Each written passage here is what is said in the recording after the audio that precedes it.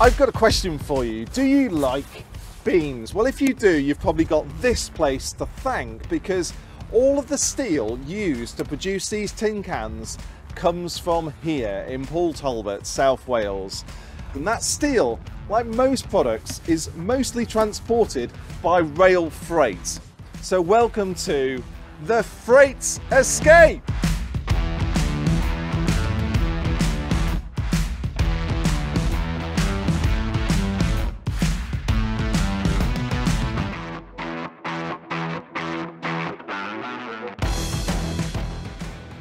Looking around, it's easy to see why rail freight fits in here.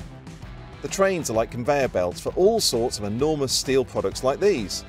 These must weigh 20 tonnes each. This place is a hive of activity with trains constantly moving across the site, bringing in raw materials and taking out finished steel. So let's take a look inside this amazing steelworks. I'm met with two people who really understand what makes this place tick. It's great to see the scale and the impact of what's going on. Talk me through it. So as you can see, we've got our two blast furnaces here that produce liquid iron.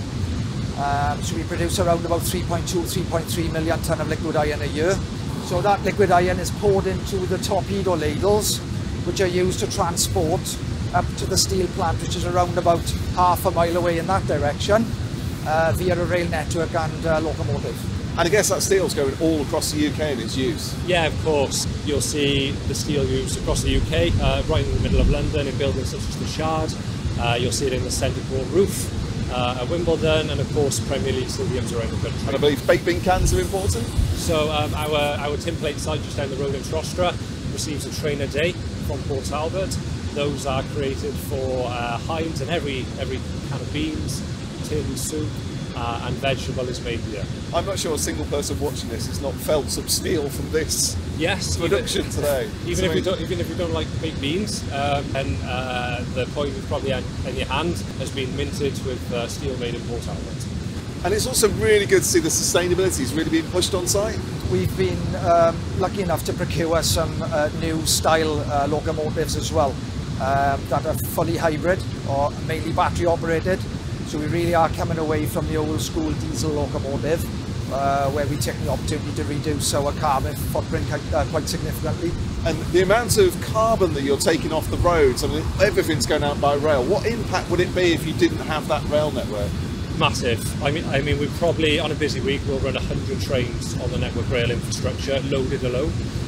So across the year, by not using road volume to move that out, we're saving somewhere in the region of 30,000 tonnes of carbon. Thank you very much for showing me around.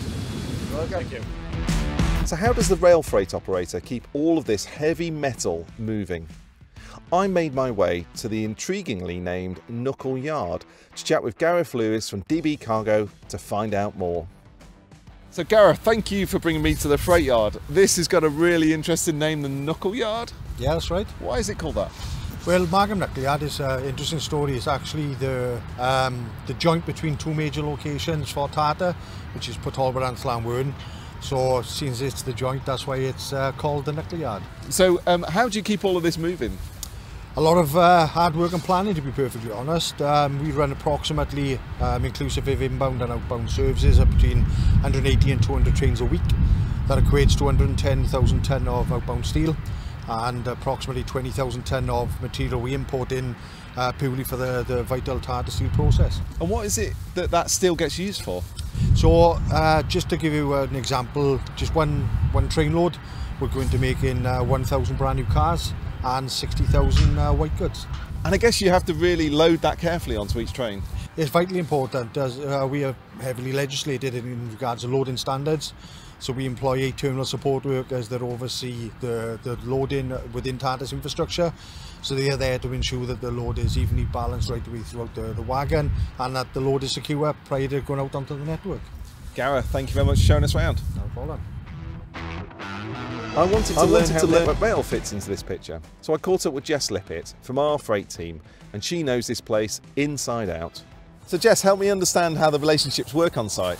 Yeah, so it's really important that we have a really good, strong, open relationship with not only the freight operators, but the freight end users, in this case Tata.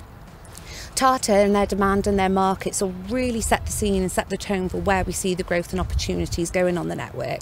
So it's really important that we maintain a close and open and honest relationship with them.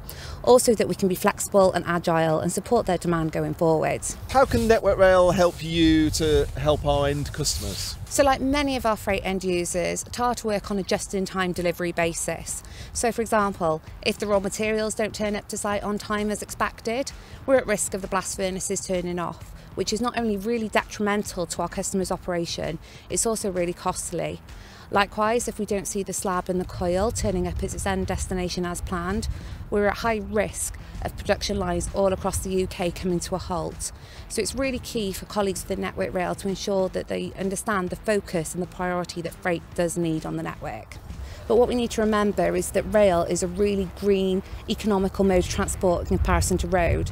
We've already heard today about the amount of trucks that rail freight helps keep off the road, so it's really important that we help working with our customers collaboratively to drive that forward. Jess, thank you very much for giving us that insight. Thank you.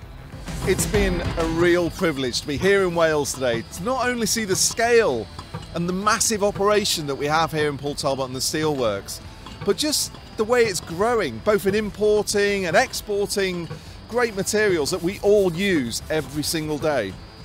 Not only is rail freight more cost effective, but it's also more sustainable as well.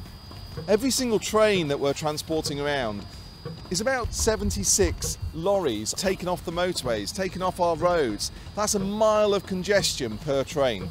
It's exciting, isn't it, what we can do? So follow me to the next episode where we go to the colossal Drax power station. Join me there. I look forward to it.